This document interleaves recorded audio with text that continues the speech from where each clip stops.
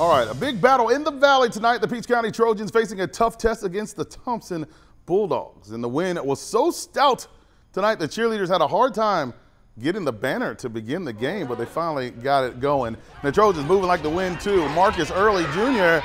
says, no yardage for you, and you'll like it. Yeah, with Peach.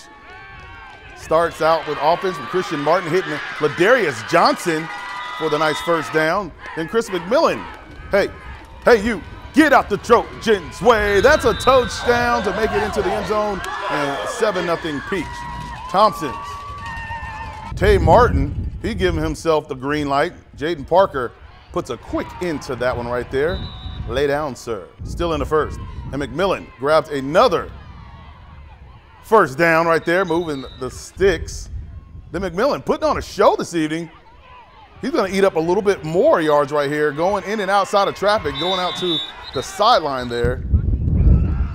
And then he's going to make good for the score, I believe. Second quarter, no, this is Jamad Jones spinning. Yeah, and he says, I'm going to get in there. No, he does get in for the touchdown, and he hits pay dirt. It's 21-0 Peach. Zaxby's FFN scoreboard, and it's all Peach. They win 59-7. They're going to Oconee next week.